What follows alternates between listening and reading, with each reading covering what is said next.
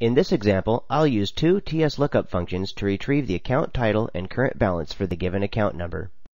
I start by selecting the cell where I want the first TSLookup function to go. Next, I click the toolbar button to display the lookup wizard. The wizard displays a list of tables. I'll press the G key to jump down to the GL section. The GL account table is first on the list and already selected, so I'll click Next. Now the wizard prompts me for the account number that the TSLookup function will use to find the data. I want it to use the account number that I type in cell B3, so I'll make sure that the cell reference box is checked and type B3 for the value. I click Next to show the list of fields in the GL account table. I want the account title and current balance, so I check those boxes and click Finish.